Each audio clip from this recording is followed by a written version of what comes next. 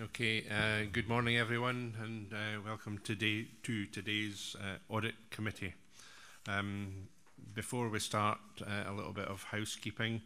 You'll notice on page 1 of your papers today that this meeting will be recorded, and I think Councillor Donaldson would like to make a comment in that respect. Yes, just because from what I understand, the Strategic Policy and Resources Committee last Wednesday, there isn't in fact an audio or video recording of that. And I really do hope that any problems that we had there we can sort out, because it does seem to me that the one committee above all, the Audit Committee, actually should have a video and audio audit trail. So I just hope the problems are resolved. Thank you. I've been given a reasonable degree of assurance that things should be okay today, but we are aware of efforts being made behind the scenes to rectify the problems that we have in that regard, and but I'm very hopeful that today's proceedings will be recorded. Okay. First of all, can I ask if there are any apologies? As I understand it, Councillor McDade is not with us today, and do we have any substitutions? Yes, I'm substitute for Councillor McDade. Thank you, Councillor McCall. Thank you. I do appreciate that. Are there any declarations of interest in respect of today's business? No. Thank you very much. Okay, item 3 on the agenda is the minute of the meeting of the Audit Committee of the 26th of June. Can I ask if anyone has any issues with the content thereof? Can I take it that we can approve these minutes? Thank you. Can we ask for some updates? Yes. So we're happy that the content of the minute is as it should be. Can I ask if there are any matters arising from that minute? Councillor Wilson. Thanks, Convener. Good morning. On page 5 of the stuff we have, the third paragraph down about the climate change briefing, and that was held, and I just want to thank the officers who put that together. It was an excellent presentation. It was long, it was very thorough, but it gave us a lot of food for thought. So Fraser's somewhere there, your name was next to this, so thank you for that, and all of those who participated. I have another question, couple of things to ask, if I may, Convener. By all means. And Councillor Donaldson may want to comment. I'm at the top of page 6 now. I wonder if we've had any further, if the courts and tribunal service have recanted on their obstructive nature about not having hearings in Perth. I think you were, David Illingworth was involved in that as well. Maybe we'll get an update on that. I think the only third thing is on the same page, internal audit follow-up, that the resource link, in my view, would reflect the current operational structure from the 30th of June 2019. And I'm just wondering if we've got there yet. Thank you. Okay, perhaps if we can go for the second question first, and Scott, your name is attached to that. Can you give an update? Thanks. Yeah, thanks, Convener. So Ewan Sturgeon, who's the payroll manager, has confirmed that he has the information from the services to ensure that action is complete. Okay, thank you for that. And in relation to the other matter, do either Councillor Illingworth or Councillor Donaldson wish to comment further? First of all, I think I circulated the response I received from the Scottish officer, and as you know, it was negative. It is a matter we want to pursue. I took the view I wanted to wait today to hear what both Lynn Brady and Nicola have got to say, and then we'll follow up on that. It seems sensible, because I think some of their comments might be quite helpful, but I think it's an issue we don't give up on. Yeah, I've been chasing with Luke Graham MP, who is still looking into the matter. One of his assistants just left post, so I chased it up this week, and it'll be further doing a little bit more chasing with the Ministry of Justice, who look after the courts and tribunal service. Okay, thank you for that. Sorry, Councillor Donaldson. Yeah, just on matters arising, can I ask two things? At the last meeting, Councillor McDade asked about progress on the Tay Cities deal audit, but it was stated that the detail had not yet been agreed. Has there been any progress on that?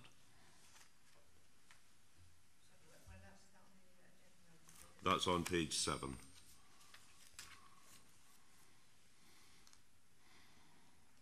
Asked about progress of the Tay Cities deal audit, and yourself advised that a collaborative approach has been taken and you're in negotiation with other local authorities involved, but the detail had not yet been agreed. Is there any? Yes, there is an update. I'm actually meeting with colleagues on the 30th of September, so hope to get a greater understanding of what the joint work and what separate work will be done after that. Okay, so it's all in progress. The other question I'd like to ask, it's on page 9. It's not about pensions, might surprise you, but it's actually about, and we've got the Common Good meeting, fund meetings next week just before full council, with the Community Empowerment Act. Additional resources were being applied to establish the list of properties. What progress are we making on that? Lisa, can you update that? Thank you. Yeah, we had some additional resourcing over the summer and we've made some quite good progress in pulling together the register. There are some quite tricky and complex title matters that are going to be looked at, but we've now secured some additional part-time resource to have a look at that. So we're actually managing to make quite good progress with that, and don't think we'll be able to do it within the calendar year, but hoping that we might be able to finish it off within the financial year. Under the legislation, the Community Empowerment Scotland Act, does that set a mandatory deadline, or? No, there's an obligation to do it, but I think most councils are in the same position as us in terms of it's a very resource-intensive task. But we've actually managed to dedicate some resource to it, and we've made a really good start and are making really good progress on that. Okay, thanks. Okay, thank you for that. If there are no further matters arising from the minutes, we can move on to item 4 on the agenda. As previously mentioned by Councillor Donaldson, we are now very much looking forward to a presentation by Lynn and Nicola in relation to welfare rights emerging issues. This follows on from a previous discussion earlier in the year where a number of issues came to light, and very much looking forward to this update and hoping that the technology works for us.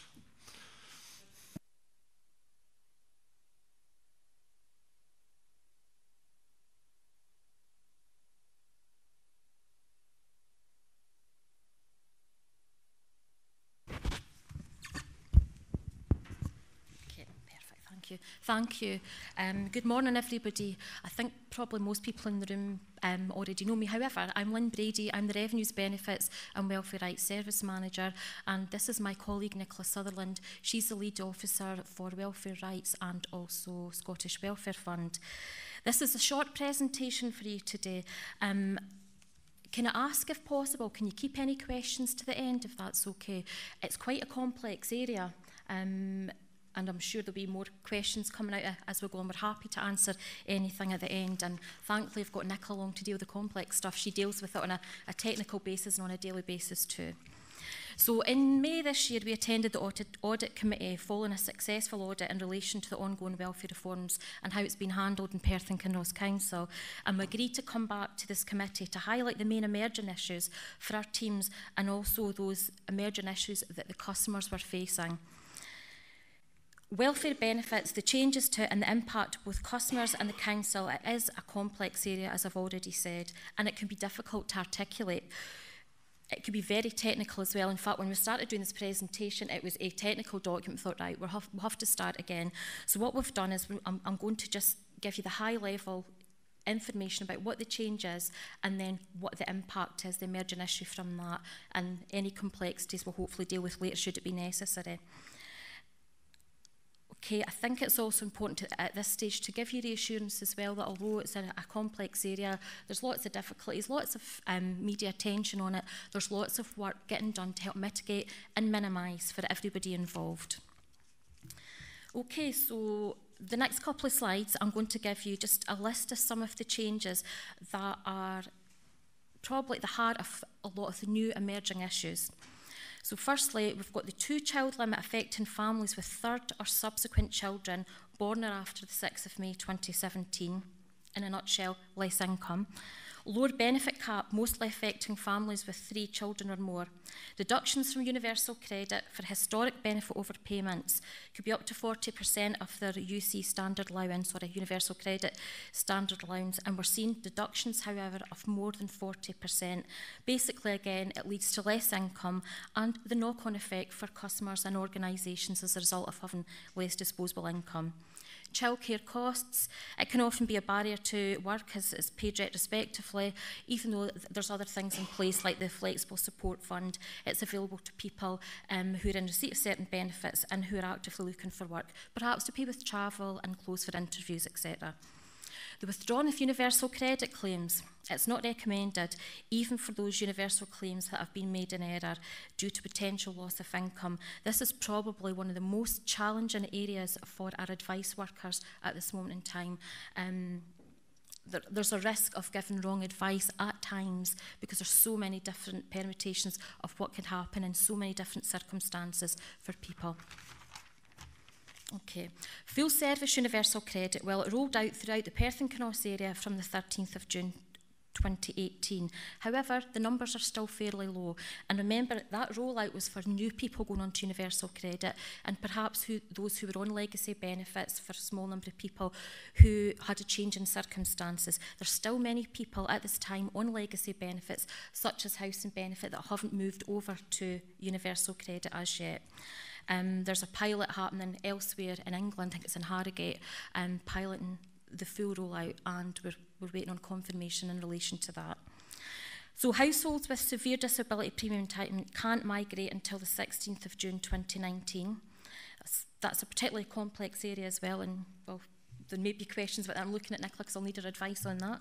Families with 3 children or more no longer exempt from universal credit from the 1st of February 2019. EEA nationals, the right to reside and habitual residence test benefit entitlement reassessed under universal credit. This is always a complex area, not just now, historically it's been a complex area. And from the 15th of May, mixed age couples must claim universal credit. Again, bringing quite a lot of difficulties, complex advice and situations and outcomes for families. Okay, in terms of the emerging issues, we started off with lots of things, but what we wanted to hone down on to is the main ones that we're feeling right now, particularly in the revenues and benefits area, and we deal with every household throughout the whole of Perth and Kinross. And for us, it's the increase in demand and spend in terms of the crisis grants, mainly due to 2 sets of circumstances. Just a wee reminder, crisis grants and community care grants come under the Scottish Welfare Fund, which Nicola's teams administer. And we're finding a significant increase, particularly in relation to crisis grants. Probably at this stage, many of the cases, it's beyond just not being able to pay their bills. It could be quite difficult situations that people are facing on a daily basis. So the 2 sets of circumstances, okay, natural migration to universal credit and awaiting the first payment. So although there's been work done in terms of the universal credit advance payments, there's still issues around that, and people are finding due to time delays and other matters impacting on that, they're having to come for crisis grants and or other support. Also, those receiving deductions from their ongoing universal credit payment for benefit overpayments, again I mentioned before, the deductions could be up to a certain percentage. That means there's less income when they get their actual universal credit payment. And as you know, for anybody, if you have less income, you have to then look at, what do I pay, what can I pay, what do I do now until my next payment, what are my opportunities, and do I have another change of circumstances that's going to affect my next payment of universal credit. Also in the revenues and benefit, alongside Scottish Welfare Fund, we administer the discretionary housing payment budget. And again, there's additional demand and spend on that. That's been happening over the last several years, but I would say there's more pressure on it in recent months as well.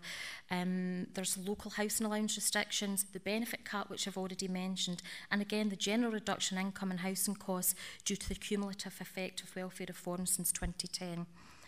Basically, less income, for whatever reason, bringing additional challenges. The impacts, I keep saying it, less disposable income for households, no matter what the reason is. That is at the crux of most of the issues. It brings additional challenges for the customer, for that household, for that child, and then onto the organisations, the councils, and onto the third sector and other stakeholders as well, and perhaps private landlords. You know, a wide range of stakeholders are impacted by that. There's a high risk of debt situations for their household. You know, there's no doubt about that. We know that not just universal credit itself, which is only, you know, affecting a small group of people, but the reforms before that and what may come with the further rollout to all areas for everybody in terms of migration, it's got to have an impact on people's ability to pay. It's only small scale at the moment.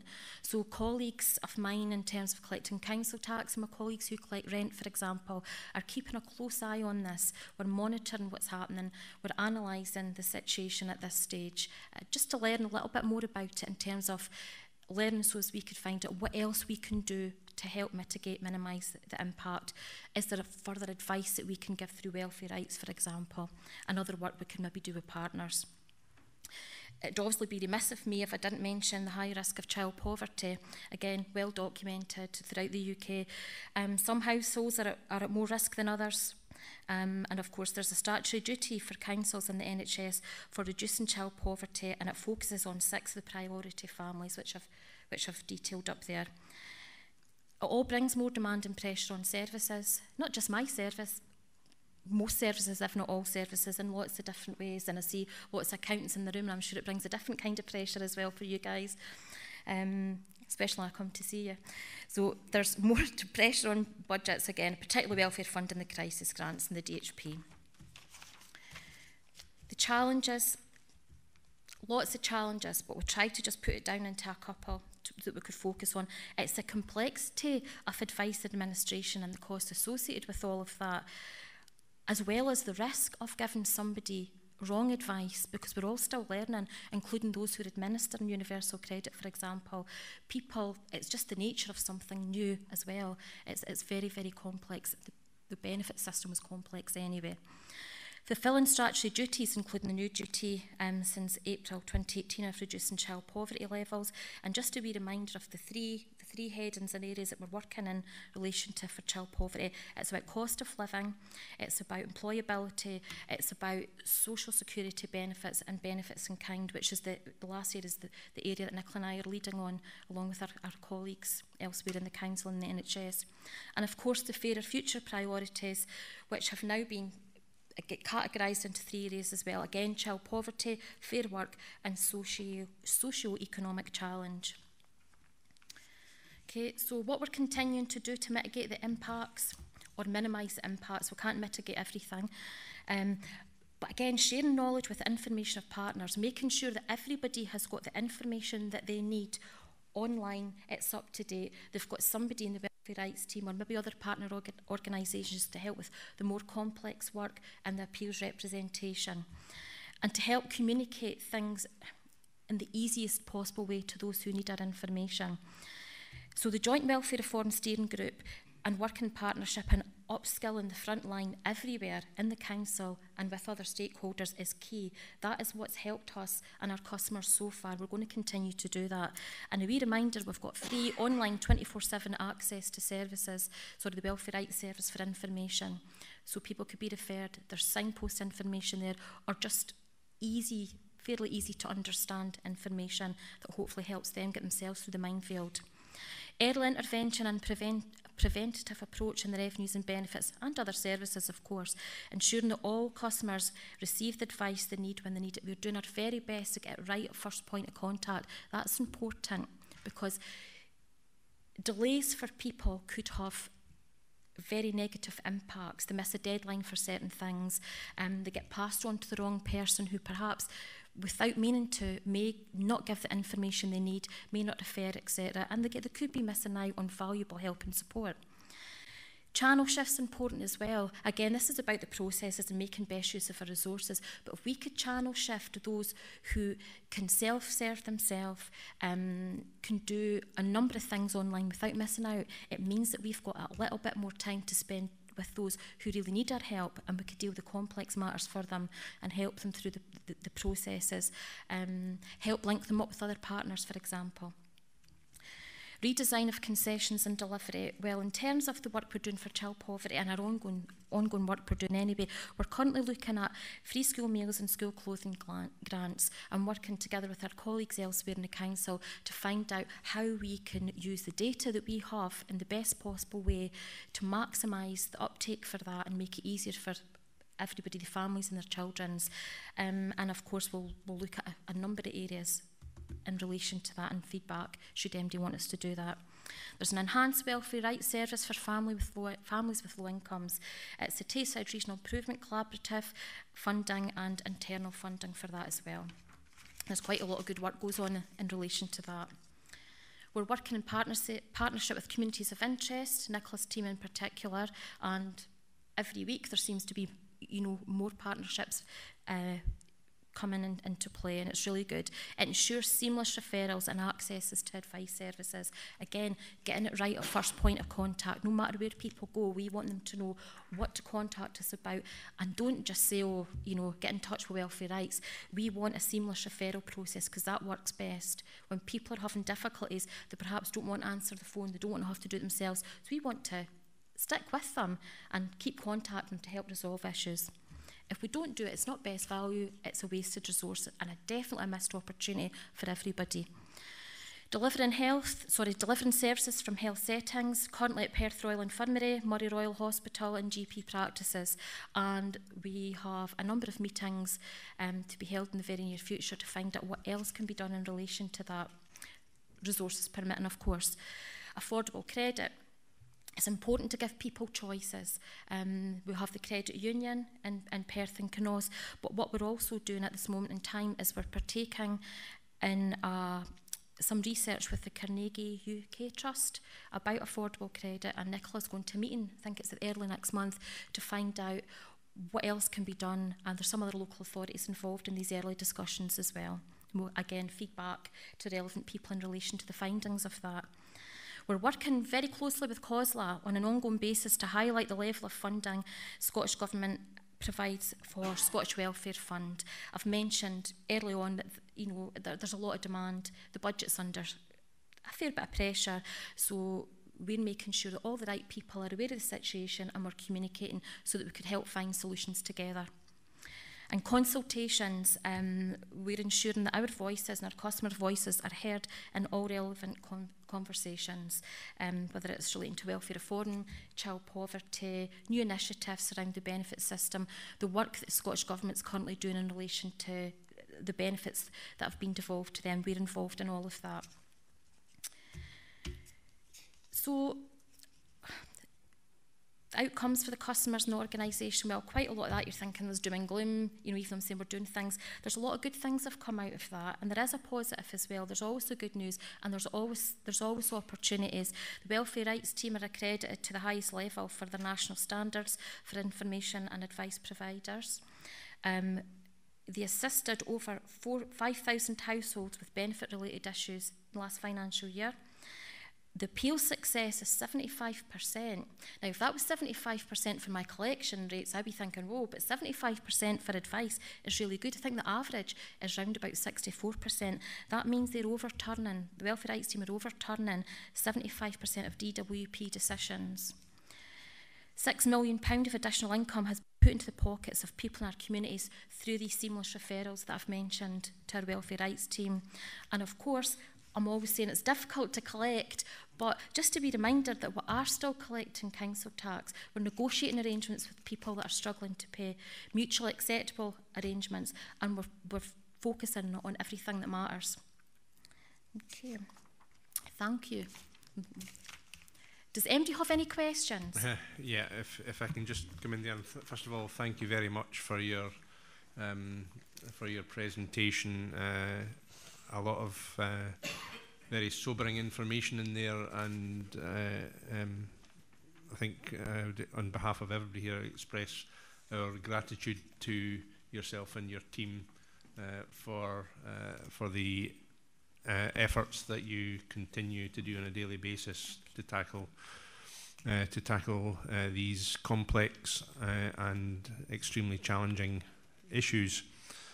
I guess I had, if I can just start by asking you just a general impression yourself, with all that you have described here, whether you feel that there is light at the end of the tunnel, whether you feel that the situation is on an improving curve, or whether it is getting harder day by day. Okay. My own personal opinion, and through what I'm experiencing, two sides to that. What feels good is I feel that more people in the organisation and other stakeholders are working together to make a difference, especially around areas such as child poverty, and I'm delighted with that. That's imperative. Do I think it is becoming more difficult? There's no doubt about that. It's more difficult to collect. It's more difficult to give people advice that helps them, because sometimes there isn't any options. We always want to say, here's the information, here's the advice, but sometimes you've got to say no, but it's really hard to find the but sometimes for people. Does that make sense? I think what we've got to also remember as well, there's evidence that it's becoming more challenging, and I'm going to refer back to the Scottish Welfare Fund again. More people are coming to us for crisis grants, and Nicola will keep me right, but I think approximately, over the last wee while, approximately 50 applications more for crisis grants a month. Now, 50 might not seem a lot to people, but yeah, it is. It's another 50 families, 50 households that are struggling, people in work, people out of work. And again,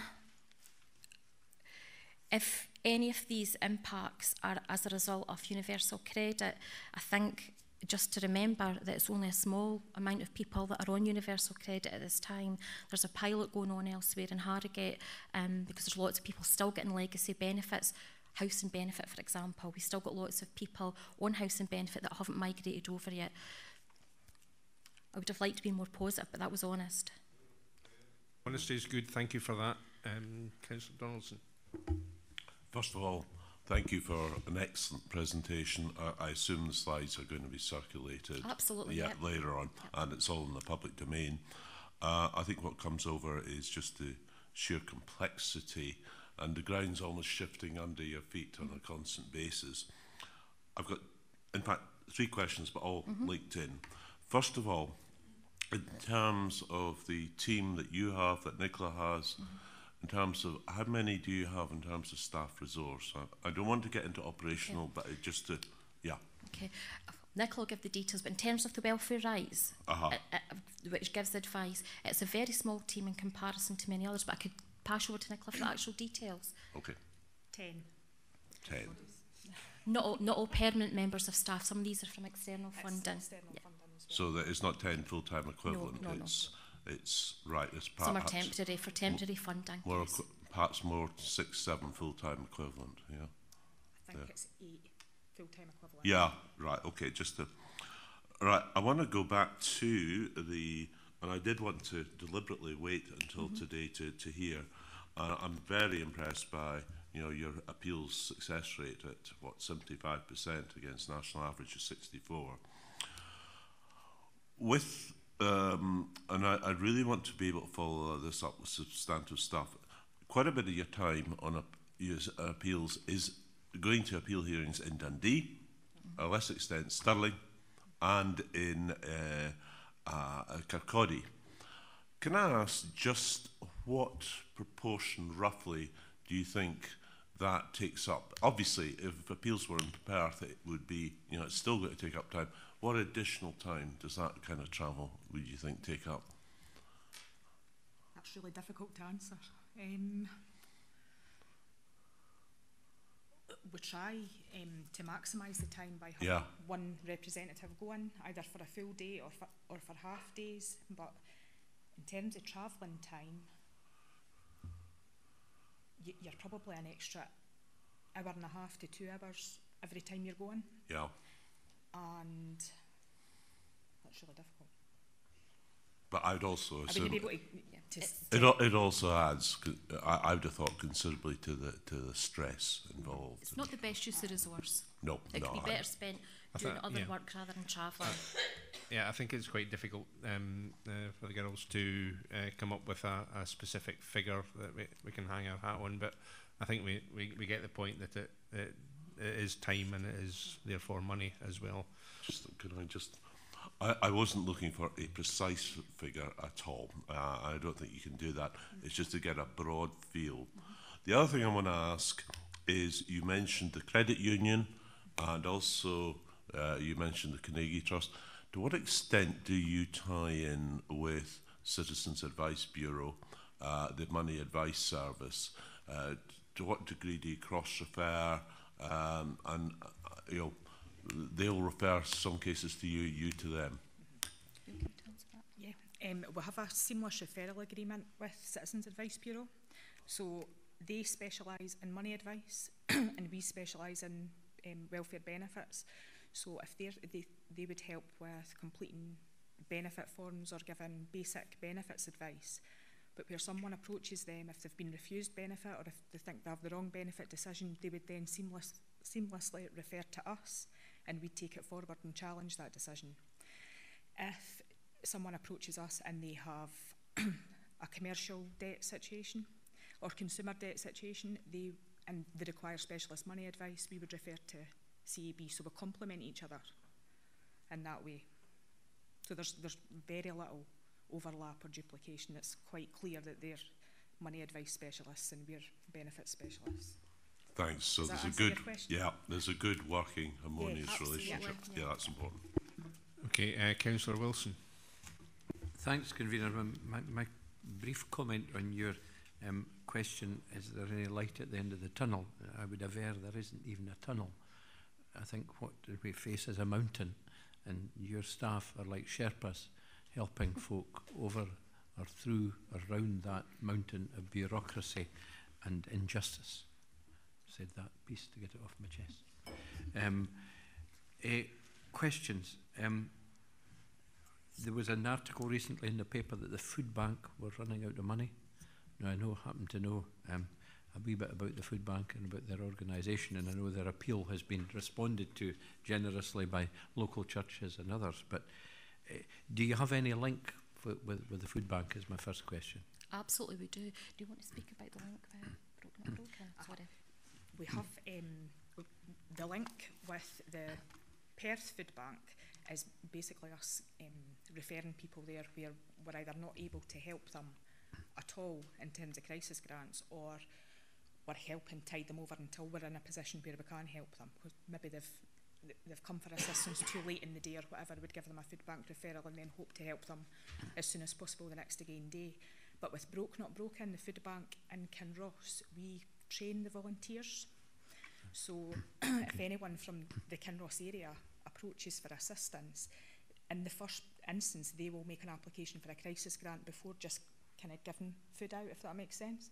So they try to give people exactly what they're needing at that time, and we train them on an ongoing basis. We also give them training about universal credit, and we keep going back, and we've got a really good relationship with them to try and make sure that people have got what they need in their pockets, as well as maybe getting food parcels. That's great, thank you. You mentioned, Convener, has been made of the credit union, and I was recently invited along to their office, which is very close to the council now, and very close to the CAB, yeah.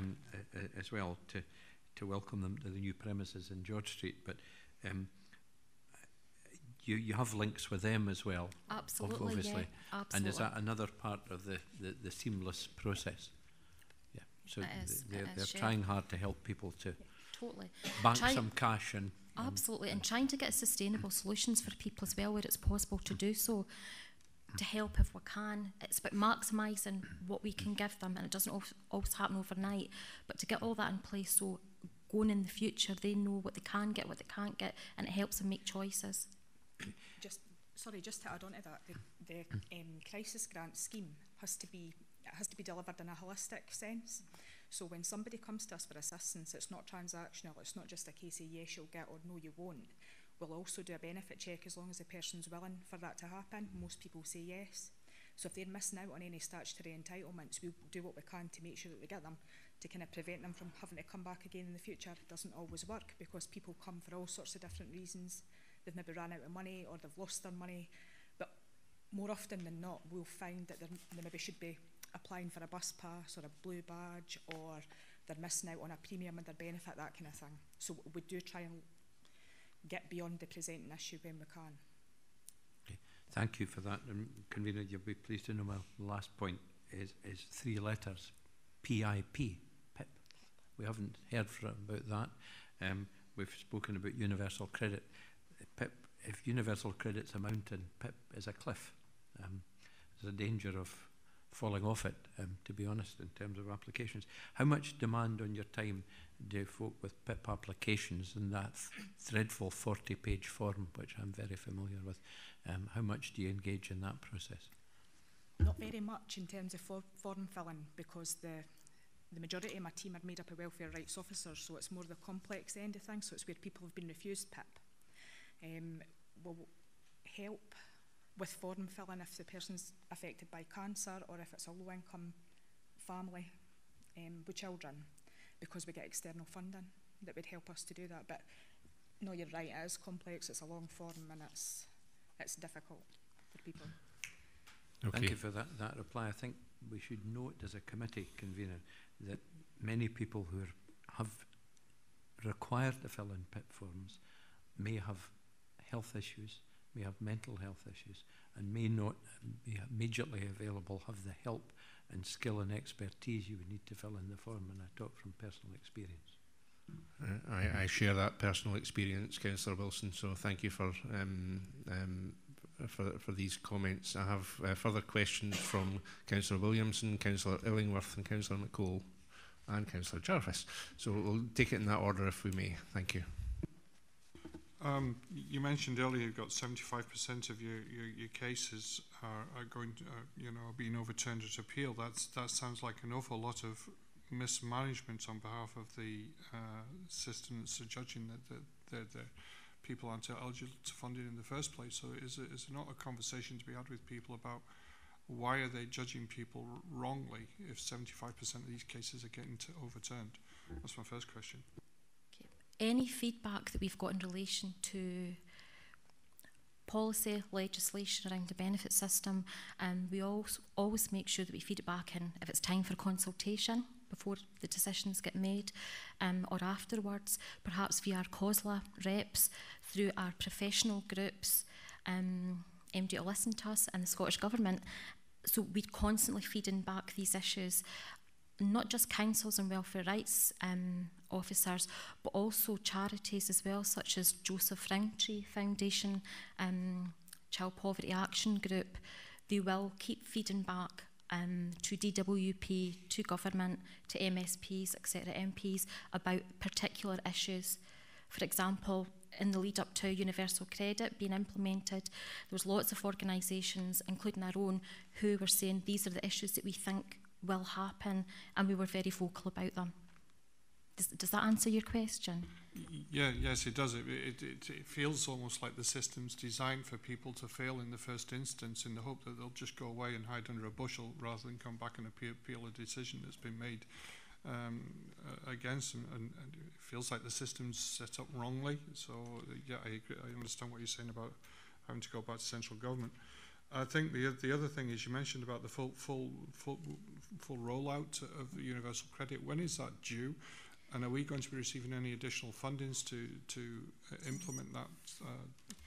With regards to the next stage, it was recently called Migrate to UC. I think it's now called Move to UC. The last heard in terms of, from our DWP colleagues. So the pilot of that full process is getting carried out in Harrogate Council just now. I think it's only very recently started from memory. And again from memory, I think they're talking about taking it forward to 2023. 2021. However, I'm not sure personally if that is going to be the date that it will be rolled out further. I'm not sure. There is no further detail on that from DWP. I think they're looking towards some of their findings. They want, from what they're saying, they want to learn as they go along. So that may be delayed as a result of that. I'm not sure.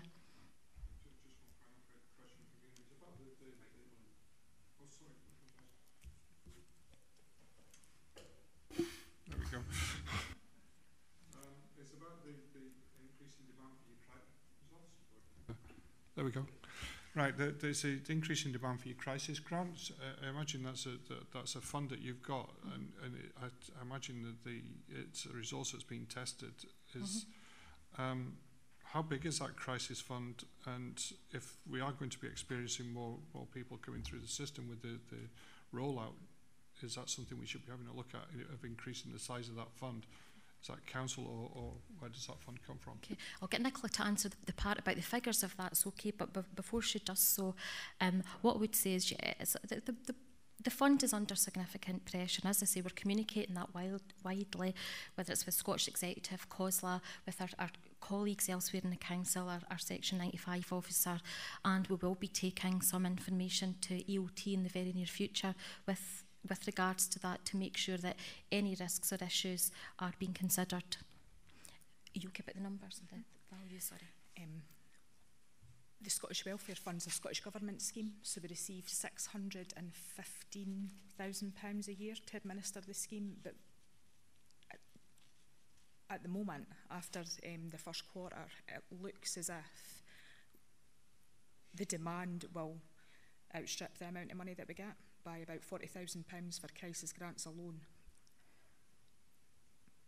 And as Lynn's already said, the demand's roughly at the moment about 50 additional applications for crisis a month. And that's the first 3 months of this financial year. So who picks up the additional 40,000? Is that the Scottish Government? No. As I say, this is an issue that I'm taking to EOT in the very near future to discuss what the options are for the council, to discuss it further. In past years, there's been pressure on it, but it's perhaps not been so high, and I've managed to find that within my own budgets. But no, at this time, there's no additional funding from Scottish Government. Okay, thank you for that information. And now, Councillor Illingworth, thank you. Great. Well, thank you for a fantastic presentation about the complexities of the welfare system.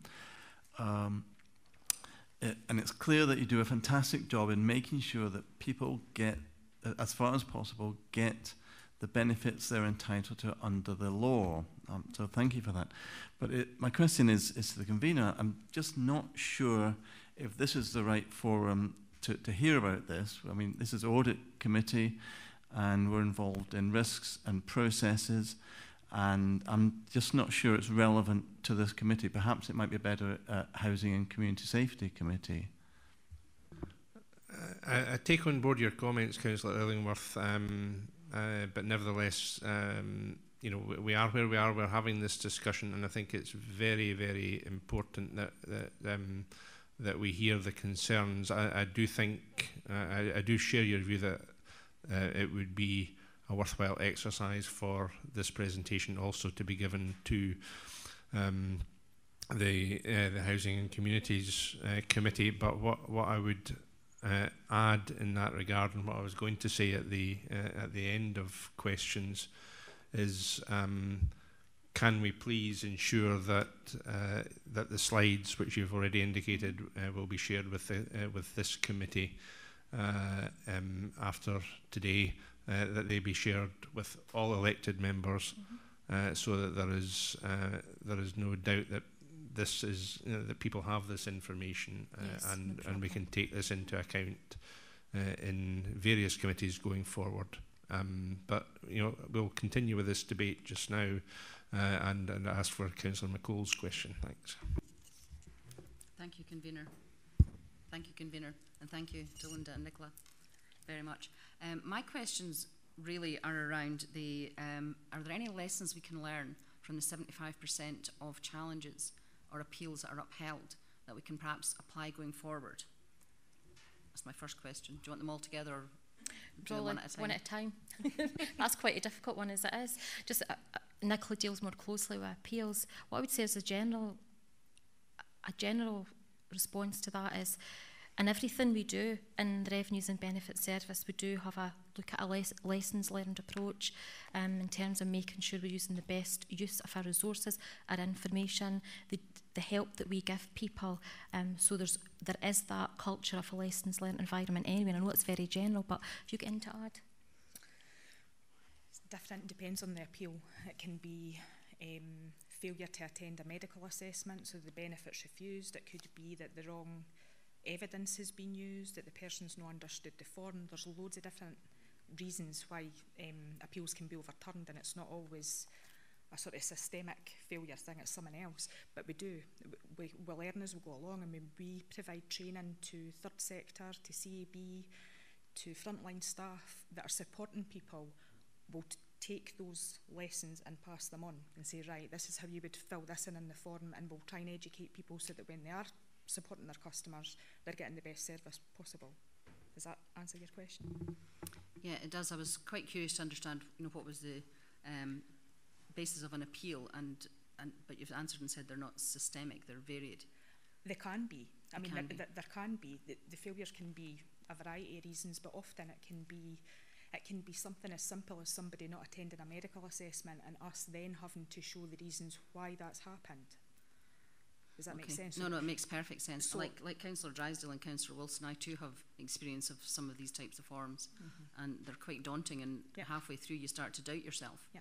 And so I suppose my question was really driven from, is there something that could be done preemptively if we had enough evidence to say this is a typical type of error or issue, that perhaps people don't get to crisis?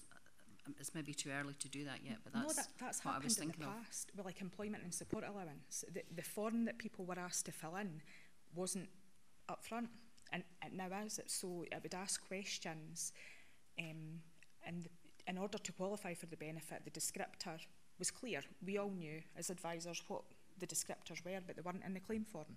So the person was being asked a question, and it may or may not fit the descriptor. Does that make sense? So, but that's better. That's improved now, because third sector organisations like Child Poverty Action Group have fed that back to DWP or Social Security Advisory Committee. Have said, right, that's not right, that needs to be changed. So these things happen all the time. That makes perfect sense in terms of the forms themselves and not being clear what the questions are for. My follow-up to that then, I suppose, is how many of the people who come to your team have not engaged with another partner elsewhere? You're the first point of contact.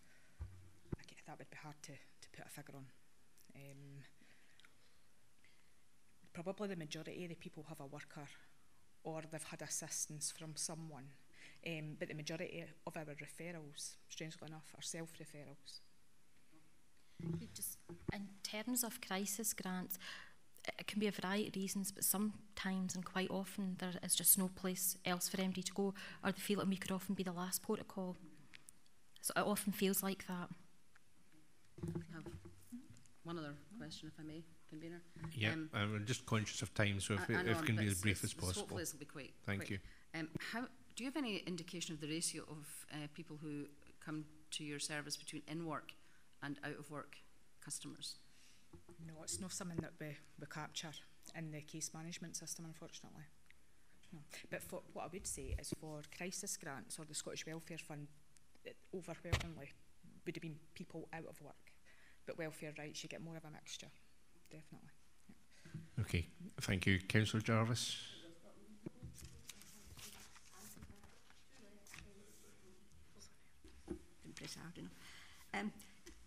Could you just elaborate a wee bit more on mixed age and the difficulty you have there? I mean, and you talk about pension age, people in under pension age. The complexity, it's not really the complexity, it's the fact that a mixed age couple, their income will be almost half now. So where they would have, their income would have doubled if one of the partners was over pension age. They now have to live longer with less money. That's as simple as that's quite crude, but that's the answer. Okay. And that presents challenges then for that household. Right. Another one, I mean, the medical profession is always saying how under pressure they are and time poor. So how can people access help there? What kind of help is available from medical establishments? From health settings. So we have a weekly outreach at PRI at the Cornhill unit for people affected by cancer, but if anybody was to go in, they would get advice, nobody would be turned away. We also do fortnightly outreach at Murray Royal Hospital, but we have really good links with community mental health teams as well. We have a monthly outreach at Lochleven in Kinross, and again that's predominantly for people, it's advertised as for people affected by cancer, but nobody would be turned away. It wouldn't be, do you have cancer or no? Anybody would be able to access that service. We're also doing a pilot with Ard Blair GP practice in Blairgowrie, and that's once a fortnight, and we're doing that for 12 sessions. But what we did is we did a wee talk to the GPs in their 15-minute break. And that afternoon, just basically saying, this is a service, this is how we can help. And that afternoon, one of the GPs that wasn't at the meeting sent us a seamless referral via email. So we're like, yes, that works. We didn't actually have to be there, they can still contact us. Where else? We did do some pilot sessions at Ninewells at the advice shop, but that didn't prove that sustainable in terms of resources and having to travel around and that. But we work in partnership with our TSEG colleagues, so they'll do the first point of contact advice and then refer on to us if it's a case. I think I'll just stop you there because I think that's very good. But basically, you're supplying the staff to these advice centres. Thank you for that. Can I just ask one further question I had myself, which you made reference to the frequency of overpayments in excess of 40%, and that being a particular concern to you. How can that come about if the law is that the maximum is 40%? How can it come about that it's more than 40? Because the only thing we've spoken to CPAG about this, so Child Poverty Action Group, and it can happen because of the regulations around UC advances. So the actual benefit overpayment, if it's deemed to be fraudulent, it can be taken off at 40%. If the person's working and it's not fraudulent, it should be 25%. And if the person's out of work and it's not fraudulent, it should be 15%. What we're seeing most often is 40%. And we don't know if it's fraudulent or not. That's obviously something that we'll have to look into and dig about. But UC advances, the way the legislation's written, it doesn't say anything about the 40% or it can just be taken back. However, if we contact debt management, we can ask them to reduce that or change the deductions around, but that means somebody then getting involved, if that makes sense. So the law can allow it. It's really concerning. Councillor Donaldson, finally. Yes, I'm going to ask about child poverty, but can I just quickly say I entirely disagree with Councillor Illingworth. The Audit Committee is not just about controls and processes. It's not just about figures and accounts, although we're going to be coming to them in just a minute. But it is also about risk, about reputational risk. And I think here it's absolutely vital that with often the most vulnerable members of society, of our community, we can deliver services, not just efficiently and effectively, but humanely and compassionately. And indeed, I think you do an excellent job. On child poverty, I was in touch with you on one aspect, but this has broader implications as well. There was a presentation on child poverty to councillors some months ago. As a local ward councillor in Strathearn, I was particularly concerned that Strathearn has the highest area of proportion of child poverty of any area outside of Perth City as a whole. Out with Perth, it is the highest area, and it had gone a sharp upward trend from 13 to 17 to 20%. That set alarm bells ringing. Now, I know you've put in some special measures Could you set out what these are with, I think it's with the Tayside Collaborative, and are these going to be sustainable? And can you do the same with the collaborative if problems like this arise in other areas? So we receive money from the collaborative, and we've put additional resources to that. The money from the collaborative was for pre-birth and first year, so to target pregnant women and families with children under 1. The additional resource that we put to that was so that we can basically help anyone, any families with low income. So it's not specifically for Strathearn, it's for anywhere. But the original funding was to target that area, but we've basically just said, look, it'll be anybody coming forward, even if it's out with the resource that we have identified will help. And what I should have said earlier about the health settings, we have seamless referral agreements with midwives, health visitors, family nurse partnership, change is a must, and the family focus team, and that's relatively new. We've been working with health visitors, midwives and the family nurse partnership for a couple of years, but we've taken on board these other teams that are helping extremely vulnerable families with babies and young children, so that's available throughout Perth and Kinross now. Okay, I'm not... Could I just add something really quickly? In terms of the strategy and the work being carried out in terms of child poverty, we're working very closely together with a number of people, but one of the actions that we're doing is making a point of going round the local area partnerships to discuss issues in particular areas as well. Not sure if that helps, but it's about, help everywhere as well as particular focus where it's needed. Okay, just say, grateful to both of you. I'm sure all of us here appreciate your contributions today, both yourself, Lynn, and Nicola. Thank you. Thank you for that, Councillor Donaldson. And can I just draw things to a close by again thanking you very much for what has been a very thought-provoking discussion, and I'm sure I speak for everyone round the table, perhaps apart from Councillor Illingworth, but I'd like to disassociate myself from his comments as well. And I would thank you for the clarity of your comments, and as I said earlier, please do share these with all elected members so that there is full awareness of the issues that your team is facing. Thanks again. Thank you. Okay, now moving on. This committee, the other main piece of business, and there's lots of other business to come, and I'm conscious of the time. However, the main piece of business that we have to discuss now is the audited accounts, the annual audited accounts of Perth and Kinross Council for 2018-19. And if I can ask Mr Mackenzie to give his report, please. Thank you, Convener, and good morning, Councillors. I appreciate that members have already had the opportunity to meet with our external auditors this morning, which I trust you found useful. So I will keep my comments brief, and I'm mindful of the time available.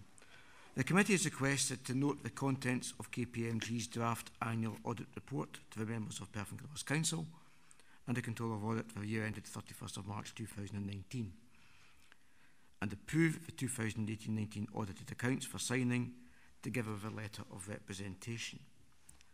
At the time of drafting the report, it was intended to submit the accounts to Council on the 25th of September for noting, but our auditors have requested that this be deferred to allow for closure of the audit files. But the key thing is the committee approving the audited accounts for signing today. The accounts remain largely unchanged from the draft approved by the committee on the 26th of June, bar some minor presentational issues and the adjustments set out in section 2 of the report, and I'll come to those very briefly. The first of which is in relation to the employee statutory adjustment account, which recognises liabilities in terms of holiday pay.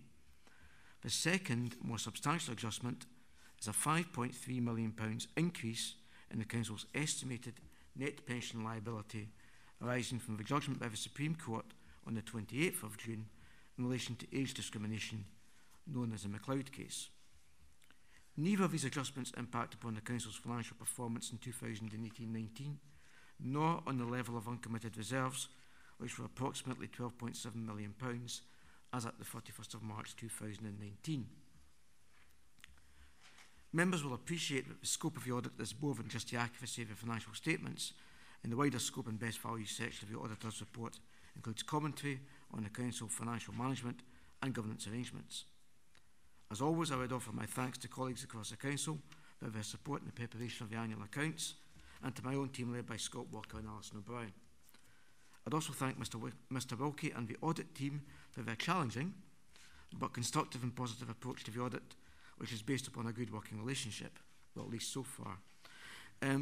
Colleagues and I are happy to take questions, Convener. However, I understand that the committee will be keen to hear from Mr Wilkie. Okay, thank you very much for that report. Can I ask if there are any questions to officers? Councillor Wilson. Thanks, Convener. Yes, we did have a useful time with the external auditors earlier on. I think a lot of points were covered then. Just two points, Convener. Mr Mackenzie's referred to one of them, and it's on page 5 of the main report, and item 2.2 about the adjustments. I don't like I prefer the word adjustments to what's misstatements, I think. But that's just audit speak, I suppose. One of them was beyond our control, and you've just referred to that. And the other one, I gather from our external auditors from discussion this morning that was an adjustment that they required you to put in that's not had any material effect on the accounts. Is that correct? Thank you, Councillor Wilson. That's correct, yes. I'm moving on almost to the back now to the action plan and the KPMG report to the councillors, and that's on the KPMG page 35. The council numbers disappear at some stage in the process. That's something we might try and look at again, Convener. But the action plan summarises specific recommendations, and there are 2 there. I think they're straightforward and I understand them. Mr Mackenzie, that seems a very low number to have for an audit of an organisation of about £400,000 per annum. Do you want to comment on that at all? And there are deadlines for both of them. 400 million, sorry. I beg your pardon. I was never very good with figures. Thank you, David. 400 million.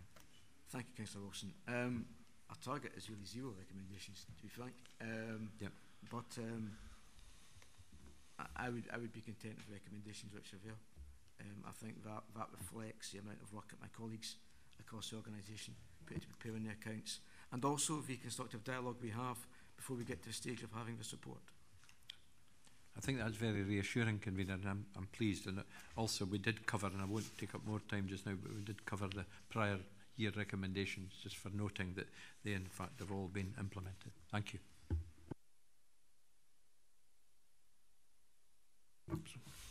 If there are no further questions, can I also ask Mr Wilkie? Oh, sorry. Councillor, yeah, thank you. Yep. Can I just say it's an absolute pleasure to read such a fantastic, outstanding report on our financial managers. I see our financial management as one of the brightest jewels in the PKC crown, along with child protection and the housing department. So it's a real pleasure to see such a glowing report from our external auditors, along with the report and the best value audit. So many congratulations.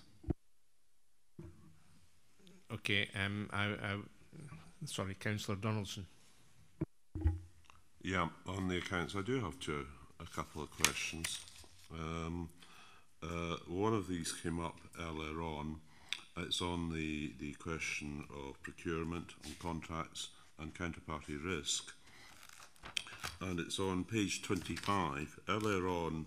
sorry, Councillor Donaldson, at the moment we're talking about the accounts themselves. I think we'll ask Mr Wilkie. No, this is the okay, right. Yeah. Right. So we'll ask Mr Wilkie at this point, if I may, just before you continue with your question, if he has any comments he wishes to make in relation to his annual audit report.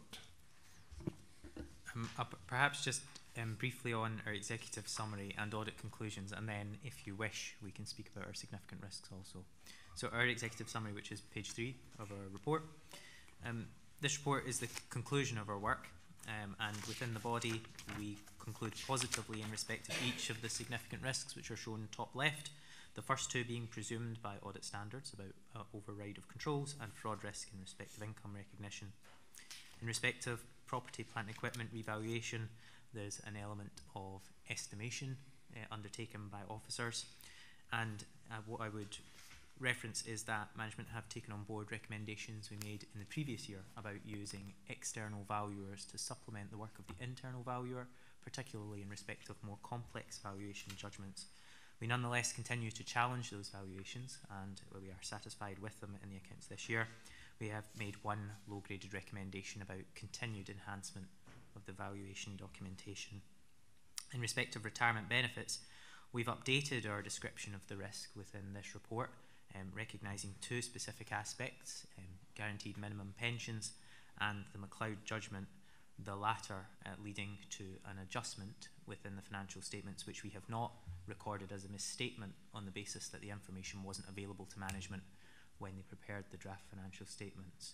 There is an element of judgment within the number which has been included within the financial statements, which we can talk about in more detail if you like. We've commented on the closure of recommendations in respect of the prior year, make two low-graded recommendations. And on our page 5, the main point to take from that is our intention to issue an unqualified opinion in respect of the Council's group financial statements, as well as the charities and common good fund. There's probably nothing else specifically I would reference. If you would like us to speak to the significant risks, we could do so also, or otherwise take questions. I'm happy if you want to continue on significant risks just now, just any further comments you wish to make. Thank you. Okay, thank you, Convener. So we identified 4 significant risks, and these were communicated to the audit committee in our audit strategy. So we have not identified any new ones since then. And first two are pretty standard, and we identify them for all our clients. I won't spend much time on them. First one is the management override of controls fraud risk. The second one is the fraud risk from income recognition and expenditure recognition. We performed our testing and with satisfactory results. So if there is no questions to those 2 standard risks, I can continue. Okay, thank you. Thank you. So can we perhaps revert back to Councillor Donaldson to continue with your question? Thanks. Right. That's it. Apologies. Regrets for jumping the gun there. Just quickly on the MacLeod judgment, yes. And I don't quite entirely understand it, but it is quite complex. Is that basically a one-off? No, it's not, because so I think this year what kind of clarified was once the court made their decision in, let me check, December if I remember right, there was guidance issued by Scottish government, by the UK government in terms of how to implement this judgment. However, we're still expecting that there will be further guidance, and I think from meetings and from the guidance we got, there was an indication that the impact could double in next year of the MacLeod, I think. Yeah. Should I maybe just add then, it's in respect of our page 12, the Council have included an additional liability of £5.3 million. That relates to active members pre-2012.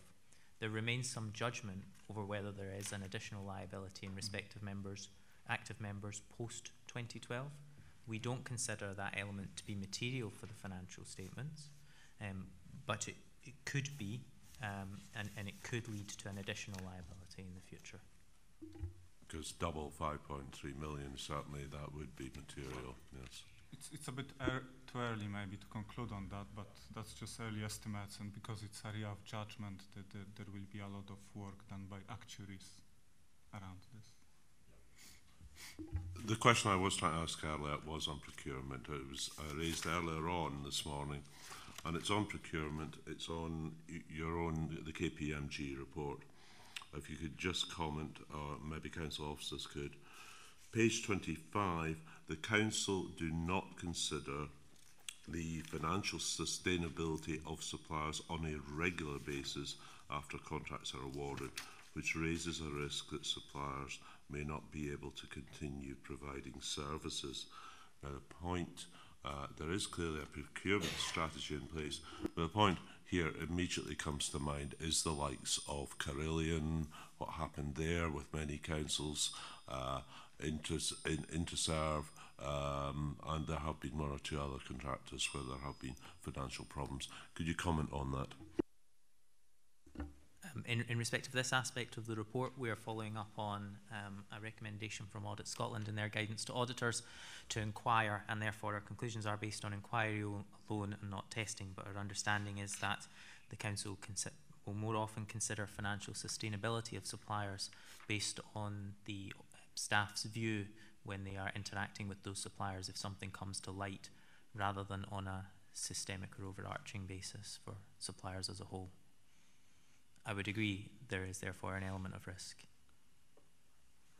So you feel that basically the council needs to take further action, further steps in this regard? I'm sure officers may want to comment. We hadn't concluded our inquiries at the time of producing this draft, which is why we say it's outstanding confirmation from procurement, but pending that confirmation, then I think there may be a recommendation to be made. Okay, thank you. Are there any further questions? Councillor McCall. Thank you, Convener. My question is, again on page 25, it's on the question of additional future funding, such as the Tay-Cities deal and the UK Shared Prosperity Fund are expected to be available in the short term. The UK Shared Prosperity Fund is a little opaque at the moment. Do we have any indication of A, how much we are expecting to receive from that and what the likelihood is that it will be delivered in the short term? Mr. Mackenzie. Thank you, Convener. Thank you, Councillor McCall. Very brief answer to that is no. I've no indication at the moment. Do you have anything to answer? No. I was just wondering, shall I continue going through the significant risks? By all means, yes. Okay. Yeah. Thank you. Thank you. So I can start with the pensions one because we've already had some discussion on it. So pensions risk on page 11. Basically, the risk is around estimation and number of assumptions used by the actuaries, which we challenged during the audit with the use of our internal specialists. And this year, this has been complicated by two events, which is the guaranteed minimum pension case and the MacLeod case. Our conclusion was that the assumptions used by the actuaries were balanced. In terms of the GMP and MacLeod,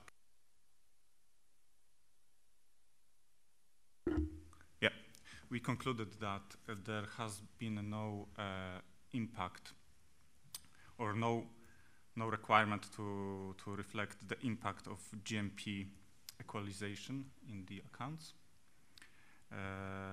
In terms of the impact of MacLeod, that has already been discussed, so the pension liability increased by 5.3 million as a result of this work. Overall, as I said, we concluded that the assumptions were balanced and we are satisfied with the disclosures in the accounts. Thank you very much indeed. If there are any further questions, if not, no further questions. Okay. Can the committee agree to note the contents of the KPMG draft annual audit report to the members of Perth Kinross Council and the Controller of Audit for the year ended 31st March 2019? Is that agreed? Thank you. And further, can the committee agree to approve the 2018-19 audited annual accounts and authorise the Leader of the Council, the Chief Executive and the Head of Finance to sign them, and also authorise the Head of Finance to sign the letter of representation. Is that agreed? Thank you. Thank you, colleagues. And can I just conclude again by thanking officers for their usual diligent efforts in getting to this stage. Thanks as always, and thanks to the external auditors too for their scrutiny and for their involvement in the process.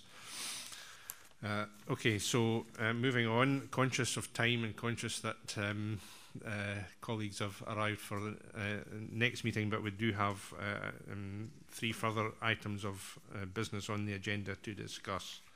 The first is the internal audit follow-up, and Jackie, can I ask you to make some brief comments? Thank you. Thank you, Convener. Yes, I will be brief. I'd like to draw your attention at paragraph 1.2. That 11 actions had a completion date of May and June 2019, 8 of which have been completed.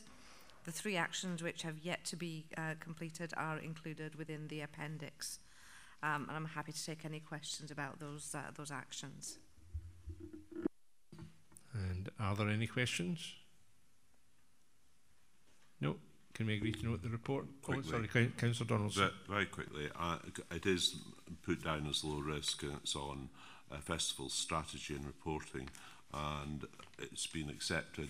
It's just the time scale that's been involved here, because this has been ongoing since 15th of March 2017. So we're now talking 2.5 years, and we still don't have a definitive strategy. Is there any real reason for this? There's been obviously a number of updates to this committee following each of the agreed dates. What did impact on the final few hurdles really was the head of service returned to take over this responsibility and was looking at the work that had been done and decided on a whole-scale, a different approach to the strategy. And I'm sure that Fraser Crofts would be able to concur with that. But it resulted in a complete rewrite of the strategy, which is now coming forward to SMT, hopefully later this month, with a view to going to the Environment and Infrastructure Committee. Yeah, I think we certainly need it. Just to give one example, and I may be being a bit local here, but every year we do seem to have the Crieff Highland Games on exactly the same Sunday as Perth Salutes, and it's on major events, not on small ones, but on major events. We try to avoid clashes of dates, and I think that's quite important, and we'll hear them. Okay, if there are no further questions, can we agree to note that report? Thank you.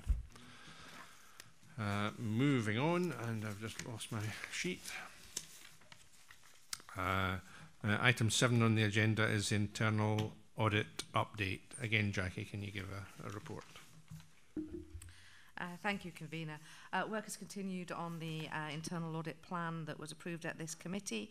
The team are progressing with many of the audits, and you can see from the appendix which audits are and consultancy activities are in progress. We continue to be contacted by services for advice and guidance, which is always welcome, and have been involved in a number of areas as a result of this, which will improve internal audit's knowledge of various control environment sort of going forward, and can influence future internal audit plans. We are making good progress, and would anticipate that the plan will be completed within the year at present. But I'm happy to take any comments on this. Thank you, Jackie. Just before I open to questions, if I can just ask a question of my own, which is in relation to Audit 1908, withdrawal from the European Union, given the high-profile nature of the subject matter, shall we say, and noting that your audit is in progress. Can you give a verbal update at this point? Thank you, Convener. Part of this of the scope for this work is really to ensure that the council is as prepared as it can be for us exiting the European Union, and a lot of work has been undertaken by many areas of the Council, particularly thinking as an example of workforce planning, where we're reviewing our risks in that regard. So there's a lot of work that is ongoing. We do have key people who are identified to liaise as appropriate with various different bodies, and the work that they are undertaking is being sort of cascaded up and down to ensure that we are as prepared as we can be. The date of February 2020 for a potential report back to Audit Committee, that may well change, but it certainly is the first one after November, which would be our next Audit Committee meeting, for which papers would be required by mid-October. So February is the best date at the moment for that report to come to committee. Thank you. Are there any further questions, Councillor Donaldson?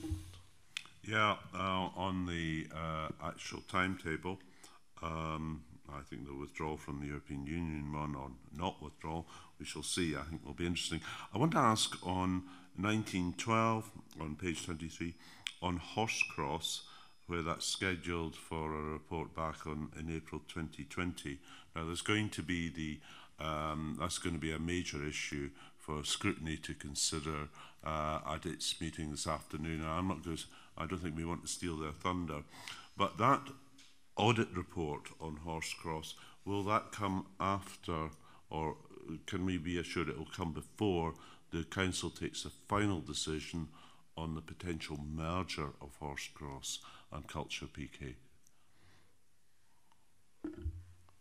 With regard to this, the work that is ongoing, I've got an oversight of what is being undertaken with regard to Horsecross. I don't want to sort of preempt this afternoon's discussions, but any work that is undertaken by internal audit will feed into that decision-making process. Timings of reports I can't be too specific about at this point, because I'm not entirely sure when the reports would be available to come to this committee. I think it would certainly be helpful to have that internal audit report before the Council makes any final definitive decision, which it has not yet, on the merger of the two ALIOs. And it has to be a matter for the Audit Committee, and the Audit Scotland report recently makes quite clear audit committees have got to have concern for ALIOs as well. Okay. Thank you. Thanks. Thank you for these comments, Councillor Donaldson. Councillor McCall. Thank you, Convener. Thank you, Jackie. My question actually is a follow-up to Councillor Drysdale's question on A1908, and it's bearing in mind some of the comments made by Councillor Donaldson regarding procurement. Is part of the internal audit in preparation for withdrawal from the European Union looking at the resilience of the supply chain in its entirety in the event of a no-deal Brexit, for example? Yes, that is very much within scope. Thank you. And I have one follow-up question, if I may, and that's on the digital strategy. And while there is a drive towards digital inclusion for as many of our citizens as possible, there are a cohort of our citizens who, for one reason or another, either through sensory or learning disability or other types of impairment, may not necessarily be able to access the digital services that are being set up. So is there something within the internal audit profile to look at how we ensure accessibility of council services for those citizens who cannot access the digital services for one reason or another? I don't know if it may be appropriate to answer that question as part of the next paper, or if you're happy to answer it just now. I'm happy to answer it just now. Okay, go for it just now. It's certainly not it's certainly not within the internal audit plan for the current year, but it is within the audit universe, which is all basically a big review of what all options would be for internal audit to examine. But it's not within the plan for the current year. Okay, if there are no further questions, can we agree to note this internal audit update report? Thank you. Okay, so moving on to the final item on today's agenda, and this is the substantive internal audit report on digital strategy. And if I can ask Jackie again to introduce that and introduce colleagues who may be able to answer questions. Thank you, Convener. As far as colleagues who will be able to answer questions, we have Lynn Harris here with us, who's IT manager, and you'll see that she's noted as being a key person who we've been dealing with throughout this audit. The focus of this audit has been documented within the 2 control objectives, which are to ensure that the Council is progressing with a digital strategy in alignment with corporate strategic objectives, and also to ensure that the Council's digital strategy takes into account current digital risks. This is a very strong, a very positive report that I'm able to give Convener with a moderately strong and a strong strength of internal controls in both areas. There are 4 actions which the service is taking forward, but overall I think that, there's a good understanding of digital risks. They're well articulated and documented, and are at the forefront of management of the IT service. So it was very reassuring to be able to bring this report to Audit Committee. If you've got any questions, I'm sure either between myself or with Lynn we'll be able to answer any questions. Thank you. It certainly is a strong report, and I'm indebted to yourself and to Lynn for her input into that. If there are any questions, Councillor Williamson. Thank you, Convener. It's on page 33. It's about the work with the, NHS Tayside. I was just wondering, how close are we to working with NHS Tayside, and how have we got both systems working alongside each other or talking to each other so that NHS staff can get access to PKC systems and vice versa? If I take that in 2 parts then, if I talk firstly about the relationships between PKC IT staff and our colleagues within NHS Tayside, they're very strong. We meet on a regular basis. That's the business manager within our side, and also across with IT colleagues within health. So that relationship's there at a strategic project level as well as an operational level, so in terms of sharing access to buildings. In terms of information governance, we have a very strong relationship with Donald, obviously, our information governance manager, and he meets regularly with his opposite numbers in health. In fact, I think he met last week, or I think it was last week, to discuss how we can progress with memorandums of understanding and data sharing agreements to allow that to happen. That's the first part. So that's going quite well. Again, in Tayside, that also includes Angus and Dundee IT staff as well. So we met 2 weeks ago. So that takes place regularly. That looks at synergies and opportunities to learn from one another. In terms of system sharing, again, that's more complicated, but it's perhaps not the one size fits all, but it's more of a modular approach to joining up systems. So you might not have one single system, but you're looking at one single approach for how occupational therapists work across health and social care partnerships. So that's quite a mature stage now. So rather than looking at what we aren't able to do, it's working within the constraints of, at the moment, of what we can do moving forward, so we've got a single view of the citizen or the patient. So likes of drug and alcohol, for example, where they're using 2 different systems, I would imagine, surely that's got an operational deficit if you've got going to have to transfer between both systems. So what's been done to try and address that? I mean, at a national level, there's lots of things going on in with the Scottish Government and Central Health. There's definitely a push towards that, and clearly where there's duplicate information being or information being input into more than one system, then there is increased length of time to do that, obviously, and an increased risk of incorrect information going in. So it is what we're working towards. But the IT bit comes at the end after all the governance is in place and all the clinicians have decided on the business processes that underpin the delivery of the services. Thank you. Councillor Donaldson. I'll be brief. I just want to follow up on Councillor Williamson's point, because I think it matters so much. Action point 2, page 33 and 34. And I look at this, and it does state quite clearly in paragraph 4, with the Health and Social Care Partnership, there is no detail of digital risks. It refers to the lack of a unified IT strategy. Therefore, specific digital risks have still to be defined. And that does concern me, although we have it as medium risk. Are you confident that we can rectify the situation by December of next year? Yes, I am.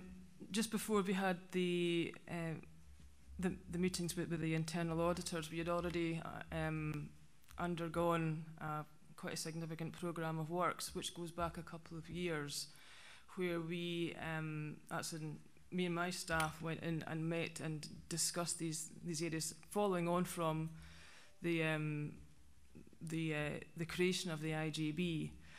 The reason why it's taken a bit longer to get there is because they were more focused on, or were less focused on technology and more on information and other areas.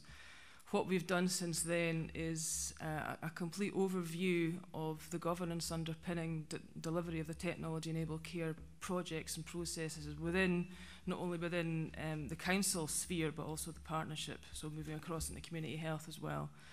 We've got a workshop, a large workshop scheduled for the 6th of December this year, so that is all the senior managers within the partnership. That includes ourselves as corporate IT as well as the NHS IT staff, and that's to identify the key priorities, a redo of the technology-enabled care strategy, and that's underpinned, that will allow for a focus on risk and controls and deliverables to take place, and that'll take place, that kicks off on the 6th of December. Okay, thank you, although I suspect this is something we're going to return to. Yeah. Okay, thank you. Are there any further questions? No? Okay, thank you very much for your time. Can we agree to note that report? Yeah. Okay, it's been a very full agenda this morning, but thanks to all members and to officers and to our external auditors for their contributions. Much appreciated. Thank you.